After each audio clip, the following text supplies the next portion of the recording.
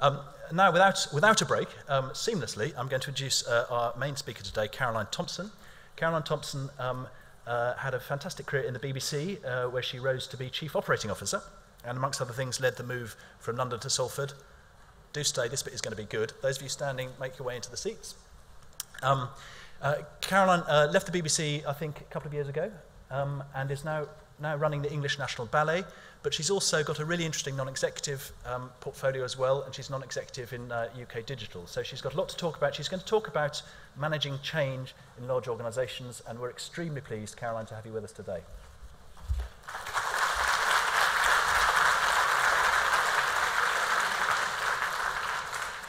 Couldn't make it up.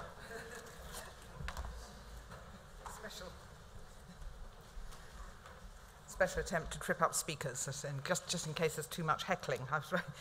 Do heckle. It's very nice to be here today, and I'm looking forward to trying the randomised coffee trial myself afterwards. Sounds very intriguing. Thank you very much for asking me. I think I'm going to talk about the BBC rather than about my more recent experience, and I think the BBC and the civil service have many challenges in common, particularly for those of us tasked with running them and with being in the BBC terms in the administration.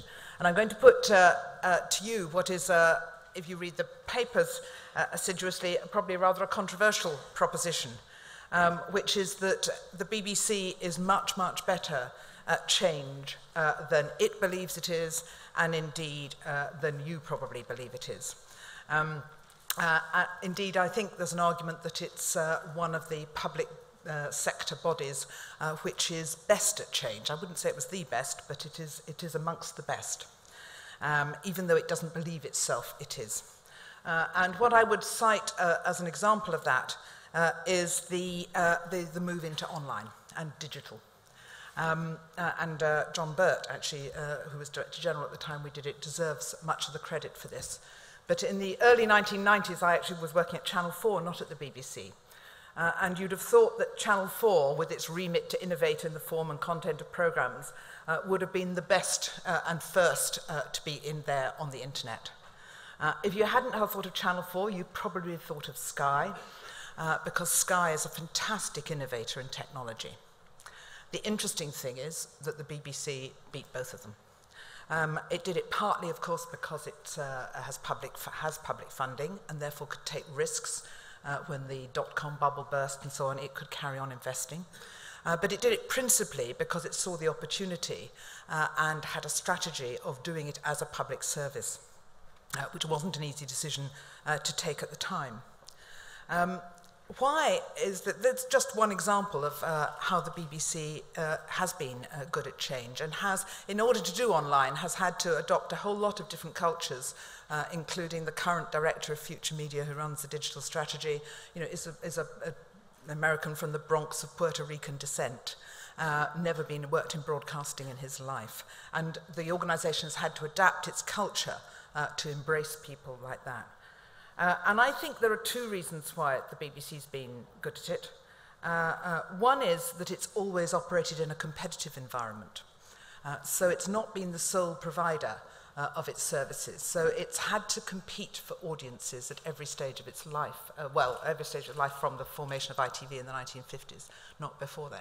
And actually there's quite a lot of examples from other broadcasters in other European countries where they didn't have the introduction of commercial television as early as we did, where the national broadcasters have atrophied and had real problems coping with competition later on. So I think the competitive landscape for audiences, but not competing for money, going back to my point about online, has been very important to that. And then the other thing which I think the BBC's been absolutely blessed with is its independence. And that's often usually taken to mean its independence because of impartiality in the news coverage and the programme content, which is clearly absolutely essential and a totally important, vital underpinning. of how the BBC operates. But when I negotiated the last BBC Charter, one of the things I was most anxious to get in, which had been in previous charters, was that the BBC was independent in the management of its affairs. And I think that independence in management, which actually I think is coming a bit under attack nowadays, has been absolutely essential for changing the culture, for being able to adapt and employ different people with different skills on different terms and so on. Not being part of the main public sector machine has been very important. But that's a sort of general introduction. What I was going to talk about actually is Salford, which Richard mentioned to begin with, because that was perhaps the main change project which I was responsible for in my last 5 years at the BBC. And if you believe the press reports on Salford, you'd think it was very expensive, it was a waste of money, it was all political correctness gone wrong. The most recent one reflected on an NAO report, which, by the way, the NAO report concluded that the project had been finished on time and within its budget, but you wouldn't have believed that if you read the press reports, which talked endlessly about inadequate controls and inadequate paperwork documenting exceptional payments. But in fact, the reality of Salford has been, I would argue, a considerable success. Not perfect, but a considerable success. The reality is there's now up and running there a BBC operation with 2,300 jobs. 1,500 of them moved from London, and 800 were there already in another building in Manchester, in Oxford Road. So they had to move into the new buildings. Of the 1,500, I know many of you in the audience will be engaged in large-scale moves from the civil service, so you might be interested in some of this. Of the 1,500 jobs that moved, just over 40% of them were filled from people by people from London. So we moved, just getting on for 50% of the London staff to Salford, but we then had to recruit the other 50% either locally or from elsewhere in the BBC. And actually that was quite a good mix. You didn't want everyone to move, and you wanted the great enthusiasts to move, but you also wanted to be able to recruit new skills, and you did need. Early on in my management of Salford, I talked to a friend of mine in the civil service who'd been engaged in moving some part of the DWP, I think it was, to Bootle, and I think they'd got 12% of people to move from London to Bootle. And at that point, I nearly had hysterics. I thought, God, we'll never keep children's programmes on air if we only get 12% to move. And of course, it's very different because the DWP jobs were mostly clerical, and people could find other jobs in London, whereas if you want to make sports programmes, the BBC is the place to be, or children's programmes. But still, that was about the right mix, probably. We now have 3 sets of offices there. There's a big piazza. I don't know if any of you have been to it. There's a studio block with state-of-the-art large studios, high-definition studios, which we don't own. We lease space from. Sorry, we, the BBC. I still talk about we. Doesn't own it, leases space. There's a home for the BBC Orchestra, which allows audiences in, so local communities can come and participate in orchestral events.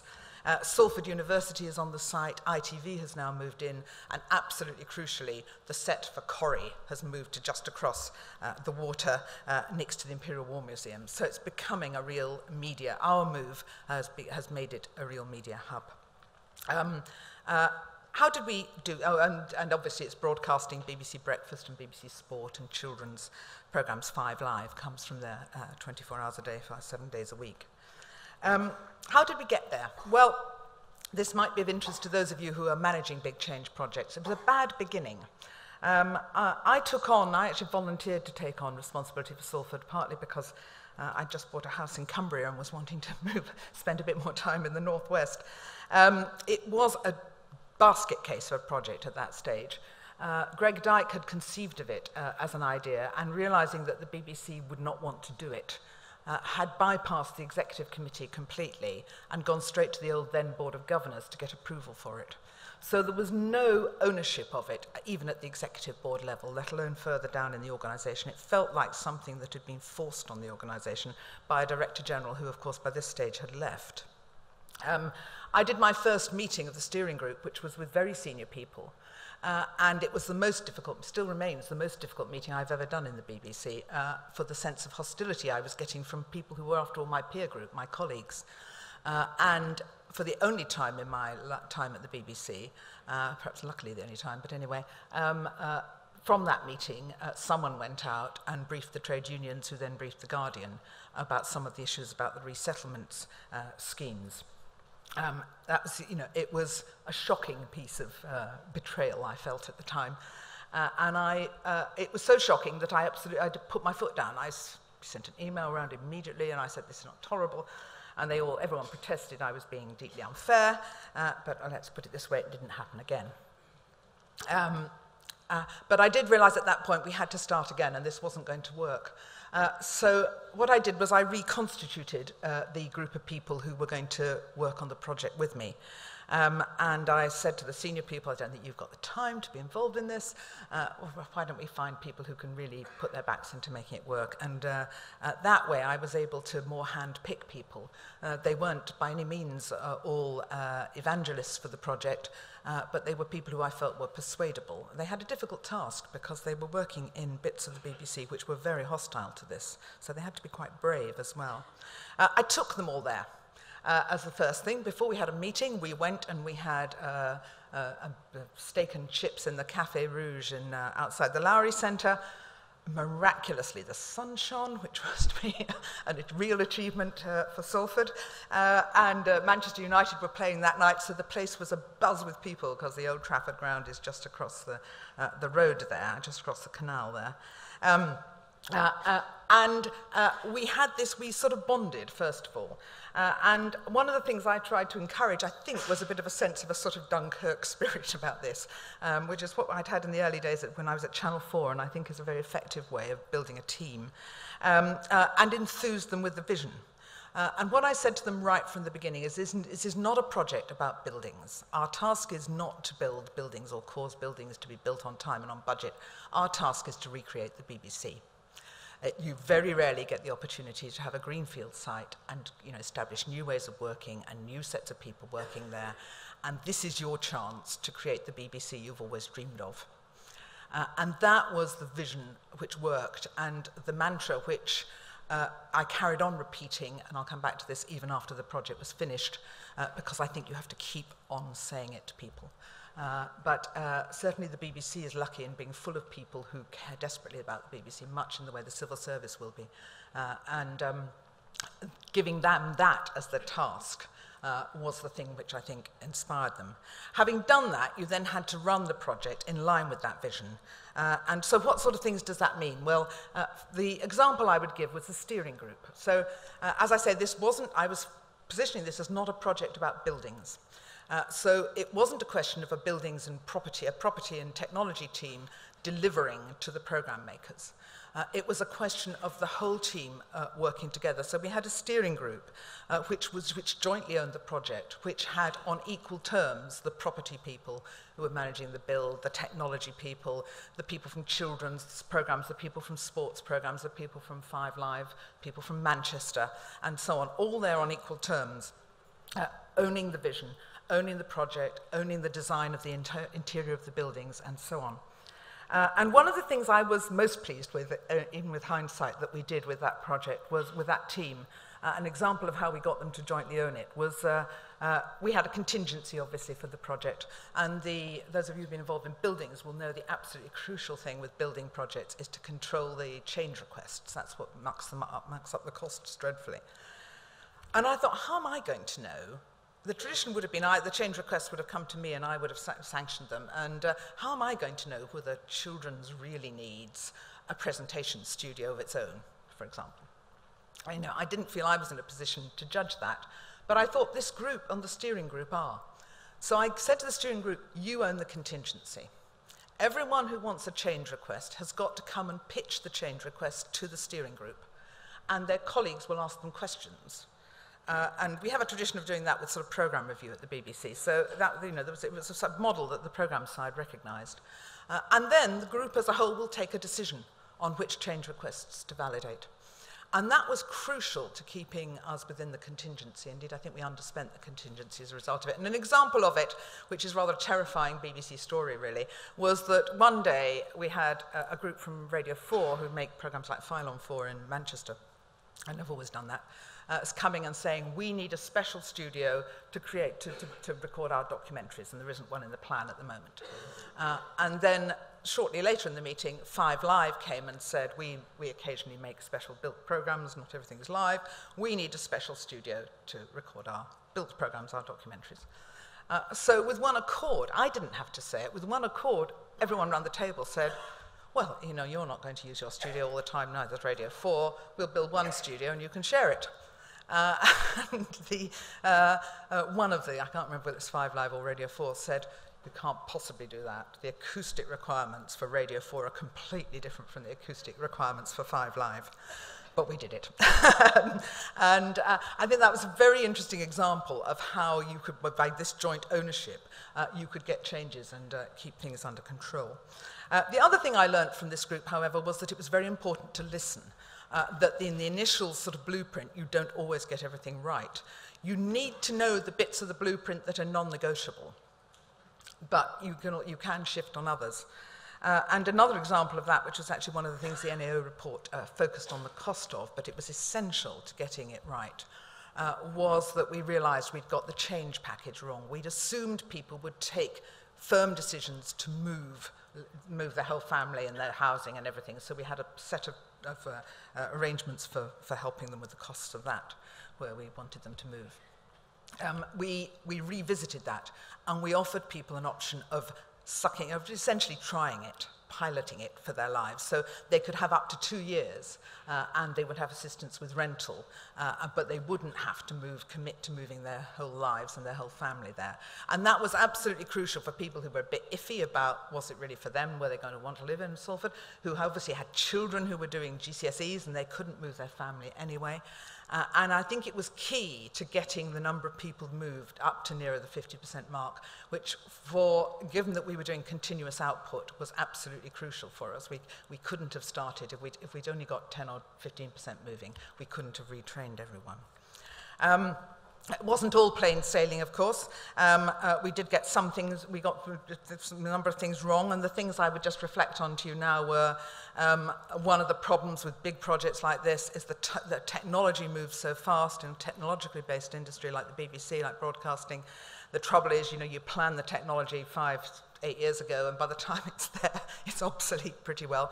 And we had that problem with the technology fit out.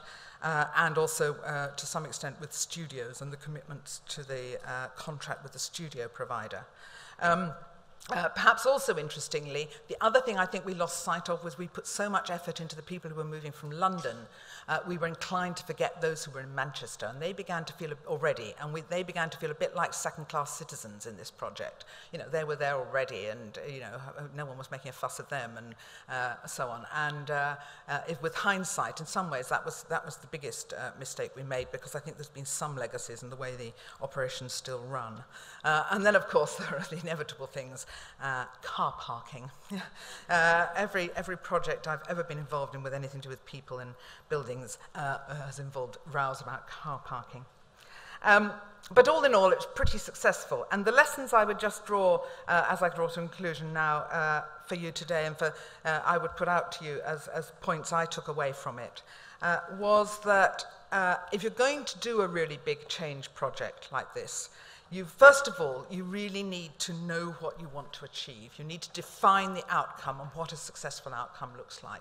And you need to set that vision high and be absolutely clear about it in your own mind, because it does take leadership, and that leadership will come under a lot of pressure at various stages, and you need to know where it's going, and indeed you need to have the right backing for it from your seniors. Having done that, you can then set out on the right footing. You need to make sure you've got the right people. They won't all be enthusiasts, but they need to be people who can be persuaded. And if you have any complete no-hope naysayers, then you need to find a way of getting them out, because they can poison the whole atmosphere. It takes a lot of energy from the leader. You need to be prepared all the time to remind people of the vision, to put your personal energy into it. Just sort of, I think of it as a sort of, transference of this. I'm going to sort of bore you and get you, not bore you, enthuse you, but more into you with my energy, and get you to own it as well, so you can become a part of the project and part of selling it to the rest of the organization. So you do that and you inspire them with this vision. You need to having done that, you need to live the vision and the values associated with it and run the project in line with that and trust people. I've almost never been disappointed in my 25 years of management by the experience of trusting people. I think my experience is people almost always respond to it infinitely better than you expect, and you get much the best results out of it from that way. Have the support for the real evangelists and get them, so it's not just, it doesn't become you just as a one-man band. As the project works, it becomes 3 people, and then those 3 people become 9 people, and so on. And that's a great way of helping to make it work. Empower the group and make sure they own it. Listen and change if necessary. Be prepared to change. Celebrate success.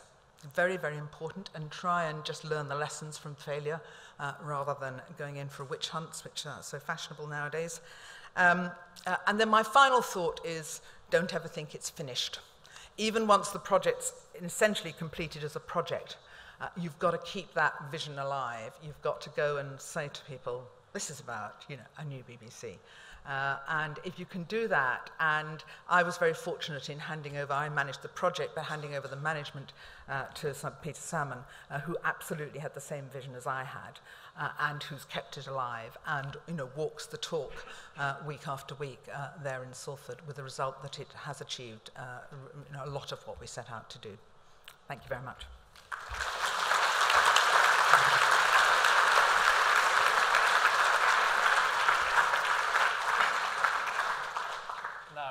We were going to do a Q&A session, and I'm looking at the back. Do we have time, or do we have to go on? No, Afraid not. I'm really sorry, because we had a late start. Caroline, if you're around for a bit afterwards, maybe... Caroline's around, so maybe you kind of find Caroline, and maybe we can have a chat afterwards. But that's the end of this session. Caroline, I'm hugely grateful to you. Lots of parallels between what you did successfully and what we're trying to do. Really interested in the thing about initiation and how that didn't work. But anyway, I won't go on. Caroline, that's fantastic. Thank you very much.